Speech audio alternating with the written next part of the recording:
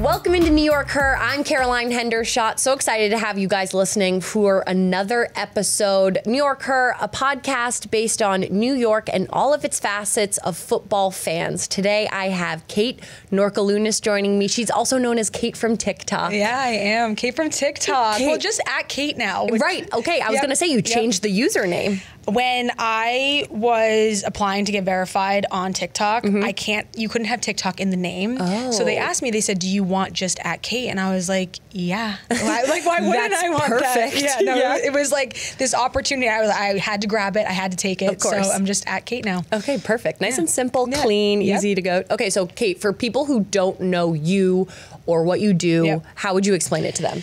So I really got my start on TikTok with food, but I really feel like I have become more of lifestyle content, overall body positivity, just really showing that it is okay and it's cool to be yourself on social media and be the person that you are off of social media on social media and vice versa. Right. Okay, so you graduated from Marist in 2018. Yes. And you were trending towards a fashion, do you have a degree in fashion from Marist? I have a BFA in fashion design. Okay, and I saw a really fun interview of you on Good Morning America of remaking a bridal gown into a new outfit. Was that part of curriculum or? No, so one of my friends and I got the opportunity to be in this wedding dress revamp competition on Good Morning America, and basically we had to deconstruct a wedding gown and turn it into something completely different, and it had to be sustainable. So we used turmeric to dye the fabric. We used roses to dye it, so it was green, or it was yellow and purple. And we deconstructed it all, took all the beads apart, put it all back together. We did not win the competition. Okay, but it was just the best experience. It was so much fun. We were in the middle of Times Square where they were filming, and it was incredible. But it was not a part of the curriculum. It was just a fun opportunity. Okay, cool. So then coming out of college with that BFA, what was your first job? So my first job I got as an assistant designer at a menswear company, and I worked there for 3 years. I became an associate during the pandemic. We obviously went and worked from home. We thought it was going to be 2 weeks, a month. And at this time, I had known what TikTok was. I had downloaded the app. I was making a salary. Like in New York City, you can make a salary, but also if you're under a certain amount, you can make overtime. And so I had the opportunities to make overtime, but they took away that opportunity to make overtime because of the pandemic. They were letting people off, and I was just grateful to even have a job at that point. And so they took away our overtime, and we really had to work within our 8 hours. They were very strict about it, so I had a lot of time on my hands. Right. And so during my lunch break, after I would work, I would make TikToks and watch a lot of YouTube, a lot of Netflix, and specifically on YouTube, I was watching mukbangs, and I don't know what was drawing me into watching people eat, but I was so fascinated by it. And I think subconsciously in the back of my mind, I was thinking, I haven't seen this on TikTok, so let me try it out. And I did, and the video blew up, and that's kind of how I got my start. And it's funny enough because I'm very open about my eating disorder and my recovery process and that whole journey. And Taco Bell used to be one of my biggest fear foods. Yeah. And that's the thing that has given me this career. No way. Yeah. That's so special because it's such a full circle moment. But okay, I'm going to go back for a second because what was the first video? Obviously, mukbanging is something, for those who don't know, it's just eating food in front of a camera while talking to the camera, right? And normally it's eating a whole menu of food, but I call my mukbang subpar because I'm eating one meal with everyone. And it's a fun way to connect with people, I think, because food in general is a fun way to connect with people. Yes, 100%. That's the center of all. Hey, you want to go grab dinner? You want to go out to lunch kind of thing? That's the center of everything. And especially, we're both Hoboken girls. Yes. The best food. The best food. The best food. I'm going to remind me to bring that up later because I need to know your favorite go-to spot. Yeah. But, okay, so the first video that you released that kind of blew up, what was it? The Taco Bell mukbang. Okay. And what specifically were you talking about? I had filmed about 5 minutes of footage eating my Taco Bell order. And I'm pretty sure it was the Crunchwrap Supreme. Oh, delicious. That went viral. But then I was thinking to myself after I posted that one video, I was like, is this a fluke? Yeah. Will this do well in other videos? And when I say to people, when they ask me about doing TikTok or doing social media, if you find something that does well, repeat it. Do it again. Try it over again. Okay. So I did exactly that. I had about 5 minutes of footage of this, and I just posted the rest of the videos. Yeah. And they kept doing well. And I was like, what is going on? Yeah. People are watching me eat. This is so weird. Yeah. And then it turned into, like I said, more lifestyle now. Really just showing so much of my life, but also keeping those boundaries for the things that I don't want to necessarily show. But my main focus is to be that person that I needed when I was little on social media. Right. We were talking a little bit before off camera about how different social media has changed since we've been introduced to it. Yeah. And it's so different now because in high school and in college even, it was so much based on perfection and this looks way cooler than I'm actually enjoying. Like this is so much cooler than any of you are doing and all of that. And so it's crazy because when you were making those videos, did you think, oh, I want to be this role model that I never had? Or did it just naturally come to you? I have always wanted to help people. I've always wanted to put the kind of positivity that I have in my bones out there. I've just always been that kind of person. I don't really know how to explain that further, but this has been the most fulfilling thing I've ever done in my life because I can't see the total impact, but when people come up to me in Hoboken or they message me, they let me know how much I'm helping them, but what they don't really understand is how much they've helped me as well. Right. And one moment that I can specifically remember was when I was on TikTok at the beginning. I still was very much in my disordered eating kind of phase, at least the brain that it comes with it. Right. And it's really hard. It's not a full stop, in recovery. You are constantly working towards yourself every single day. And I always say that it is a marathon, not a sprint with this. Every day is you're working towards it. And I had gotten Levain cookies, and if you don't know what Levain cookies is, it's the amazing cookies in New York City, and they sent them to me. And at this time during the pandemic too, everyone was going outside and working out and walking and being active, because you were in your apartment and you were just like all going up, going crazy. Yeah. So I went on camera and I said, oh my gosh, guys, Levain sent me these cookies. I'm going to go take a run so that I can deserve these cookies. And I can remember this comment because it really just changed my perspective. It was like an aha moment. Yep. And someone was like, hey, you can just eat the cookies. You don't need to go work out. You deserve them regardless. Yeah. So it's just these things that I don't think that people realize how much they're impacting my life and teaching me and changing my perspective in this whole journey. Is it strange to have someone who, obviously you share a lot, so people feel like they know you, but someone you've never met in person kind of give you this advice that you just clicked for you in a way that maybe nothing else had? Yeah, I mean, I think just seeing it, you're putting yourself out there that much, and at that point, I think I had a couple thousand followers, maybe 50,000 on TikTok. So, and for reference, how many do you have now? I have on TikTok, I have 1.9, I believe, and then on Instagram, that's million. Yep. Okay. Just check in, everybody. We went from thousands to millions. And then on Instagram, I think I'm at 250. I don't really overanalyze the numbers because yes, they're all people, and I'm so grateful that everyone's there. But I've been in that place growing on social media where it would drive you absolutely nuts, and I just don't want it to be that way for me. It's always just been fun, and I just try to keep it so fun. Right. Wait, what was your question? It's okay. We're going off on tangents.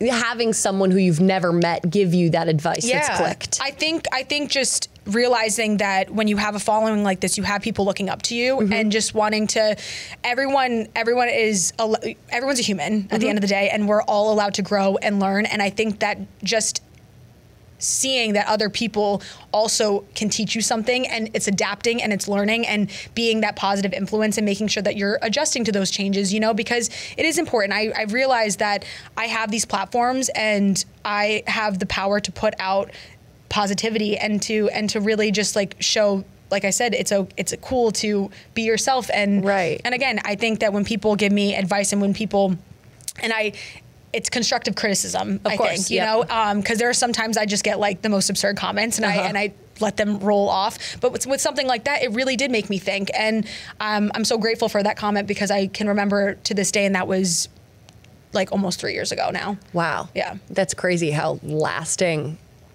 of an impact just a random comment that sometimes people will kind of get caught up in social media and they don't even think what they're writing and they just write it, and it can backfire. But like also it can be something so positive like that. So it's kind of crazy how just a reactive instinct to comment on something can totally 180 a person and their life and all of these decisions.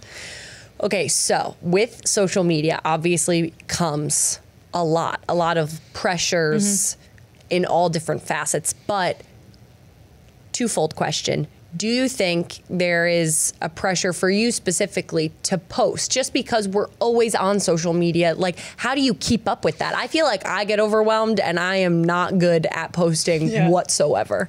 I think I have such a great management team, and we have talked about this often because there is that pressure to want to post and to keep people updated and all this stuff, you know, that comes along with it.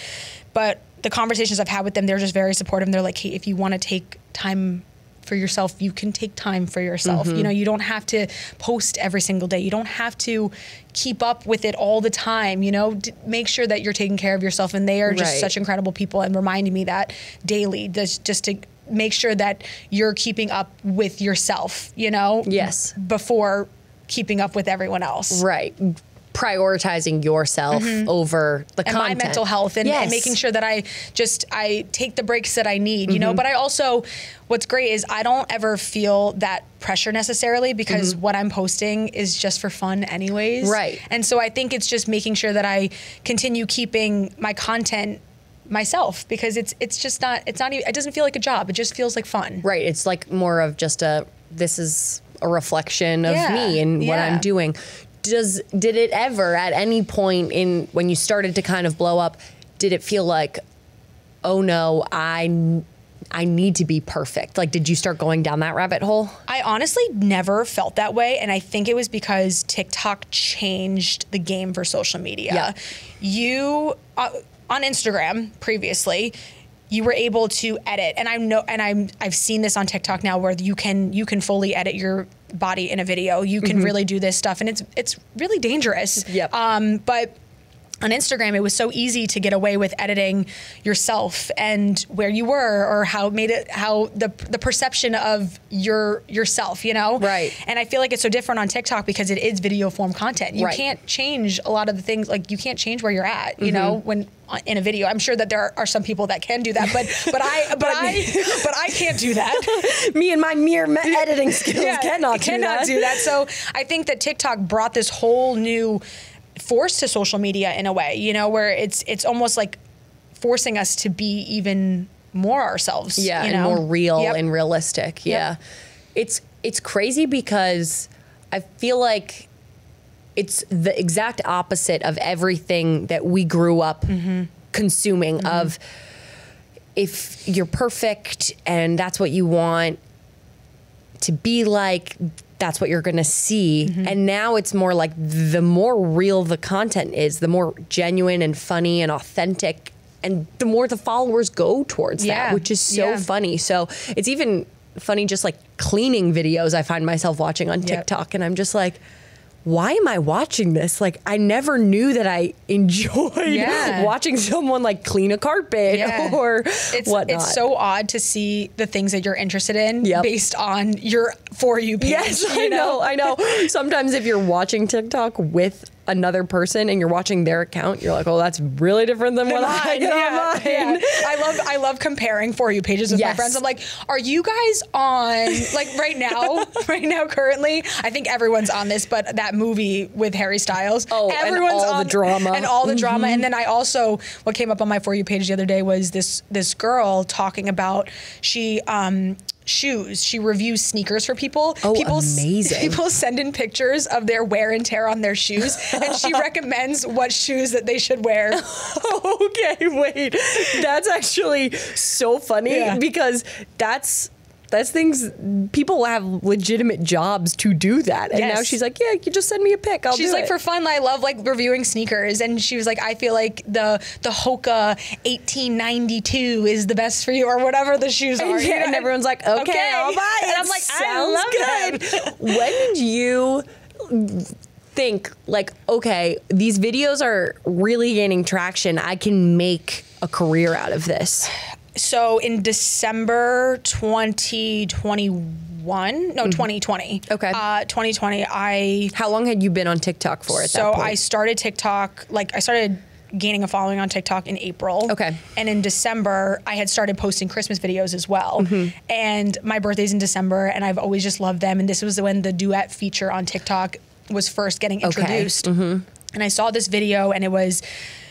I thought it was cupcakes being made, but I ended up reacting to how the tray was being made. It was a 15-second video, and I didn't even say anything. Yeah. It blew up. Like, it went stupid viral. I think it got like 1 million likes. Oh my God. And I was like, what? I really was like, what is this? And so again, you try it out again to see if it works.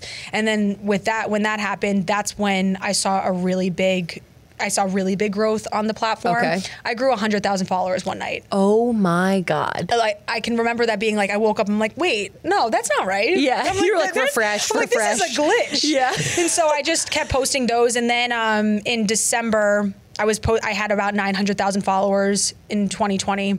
And I was like, maybe I can do this as a full-time thing. I saw my peers that I had been growing up or getting their following on the apps, start to do this as their full-time job. I'm like, maybe this is for me. I don't know. And I had gotten a couple brand deals, and I was doing everything myself. And I was like, this is crazy. This is so exciting. Yeah. And then in April 2021, I had my first conversation with a management team. I fell in love with them. They're still my managers today. Oh, that's the best people, the best people. And when I sat down with them and talked with them, I had just about 1 million followers on TikTok. I had about 30,000 followers on Instagram, and I only know these numbers because I had to tell them all my analytics. And they were like, "Hey, you could do this full time.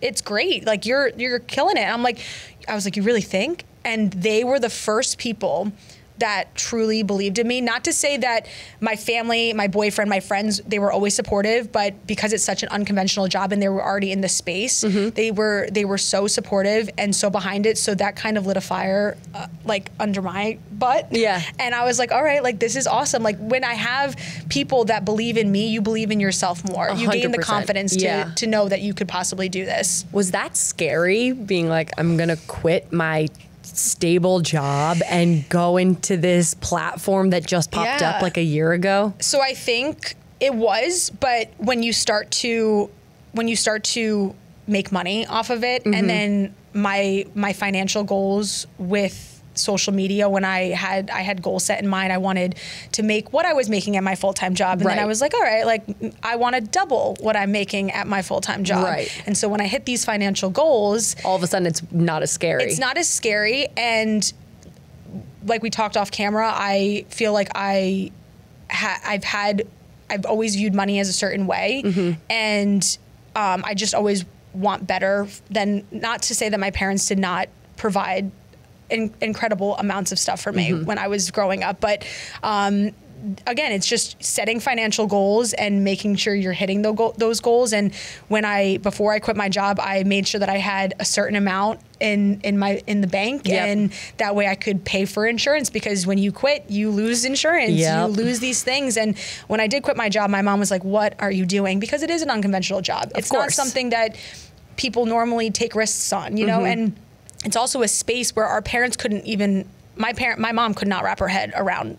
Oh, my mom still cannot. That the fact that you can make money off the internet and then you could do this as a full-time job, you know? So it was scary, and but it was the right timing. Right. So when I quit, I was going to be going into a new position at work, and I just felt like it was the right time for me to take that leap of faith. And when I took it, it was like I quantum leaped into a whole new life. Amazing. You know, and you just feel like you're going in the right direction. And I also just think that we don't take chances on ourselves enough in this life. And at the age that I'm at, I'm not married. Yep. I don't have kids.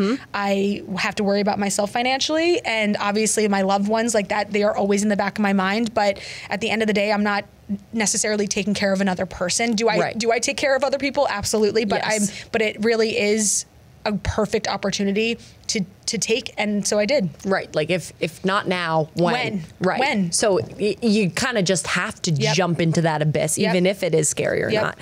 When we were talking off camera, you were born, but not raised. Born in New York. Born in New York, lived here for a couple years, maybe 3 years. Then I moved to Germany, lived there for 2.5 years. Then I moved to Florida for about 8 months. Then I moved to Washington State for about 3 years. And then I moved back to Florida. And I was in Florida from 6th grade until my first 2 years of college, until I transferred colleges. And then you ended up going back to New York because you went to Marist. Yep. Just so crazy. You were quite literally all over the map. But my point being, New York, obviously a soft spot for you now living in Jersey. Does it feel any different being an influencer in the New York tri-state area versus maybe being more off the map? Yeah, I mean, if you can make it here, you can make it anywhere. Yes. You know, there is really something special about this area, whether it is New York or Jersey, you know, because when you live in Hoboken, you are essentially a part of New York City. Like I always think that because you can see New York City, the skyline. Exactly. You know, I'm like, I'm there, but like you I'm get also the best view of the city. You get the best of both worlds. You get the view, but you get this homey feeling in Hoboken. Yes, it's a little smaller, a little quainter, and then it's easier to get to MetLife too. Exactly. You know, it's so a simple. 1-2 punch. Yeah, it's so simple. So, like I said, if you can make it here, and there is something so special about New York, and you get emotional thinking about it. Whenever I listen to Frank Sinatra, I'm like, this is so powerful. I'm having the best time here. It's just people are different here, you know, and there is such a camaraderie in this area, and especially with the Jets and New York, and we know that from past seasons and all of these things, you know, but it's a great area to be in. Well, it's so crazy because I think that's one of the best things about New York is the loyalty, especially with the Jets fan base. They are so loyal. Yep. And that's something that as a sports fan, just in general, I love loyal fans because it makes the wins that much better and more meaningful. And it was funny when you came to the preseason game against the Giants this season, you were saying it was kind of emotional for you being on the field, which is so funny because I have said that to people like every time I am on the field, every game, and every time I am like, wow, this is such a crazy experience, and it just makes you weirdly emotional that you wouldn't think. Well, first, I just am so grateful to even be there and have the opportunities to be able to connect with the Jets, you know, and to be able to get on the field and bring my boyfriend who has grown up loving the Jets too, you know, and I think that connection right there is just enough for me. Right. And I grew up watching the Jets every Sunday with my dad because I was born here. He grew up in the Hudson Valley area. And loved the Jets. So it was just something that was so established in our household. My mom would make Sunday dinner. You would hear like the theme songs playing.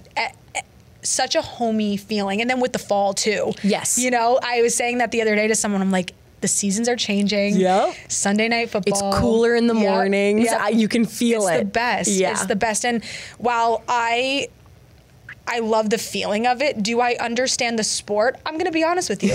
No, but I like watching it. Yes. I like watching it. What I told you is I don't need you to explain cover 2 to me. Like, if you enjoy watching it, that's the best part about football. Yep. It is truly for everyone.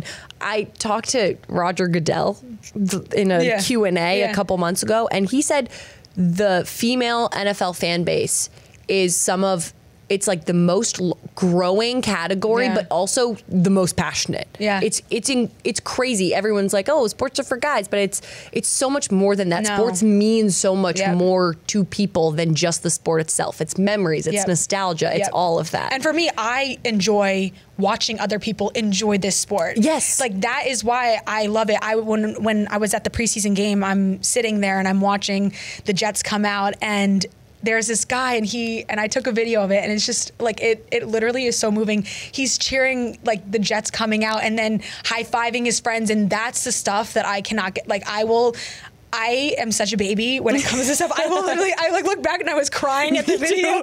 Me too. I was crying because I was like, this is the stuff that I live for. I just love having something that brings people together, you know, especially just in these times. And it's just fun that something like a sport can bring people together. I know. And it's so nice when no matter who you are, no matter where you come from, no matter what, you have that same connection, and it's just as strong for everyone around you. So it's so special. But before I let you go, I need to know the Hoboken question. What is your favorite place to get? I'm going to go with breakfast because I'm a big breakfast person. Breakfast in Hoboken. Breakfast in Hoboken. There are a couple spots. Recently, I have fallen in love with this place. Well, I love this place for lunch, but I didn't realize that they had like a whole breakfast menu. Gigi's Cafe. Okay. Super good. But also Luca Braze's. Okay. Or Braza. I don't know if it's Braze's or Braza. I could be butchering it. No worries. It's on First. Okay. Incredible breakfast wraps. Oh man. But I have the food list. I'll give it to you. Oh yeah. You're the plug. If anyone needs the food list, it's you who people should be going to. But Kate, thank you so much for coming. Thank you so much. I'm so glad we got to dive into everything. Yeah. You helped me understand TikTok even a little bit better. Good. Can't thank you enough, and hopefully you're at more games this year. Yeah, me too. I'm so excited. Awesome. Thanks so much. That's a wrap on my episode with Kate. Thank you so much, Kate. You were an amazing guest. Make sure you all rate, review, and subscribe on the iHeartRadio app or wherever else you listen to your podcasts. And that's it for us on this episode of YorkHer. We'll see you next time.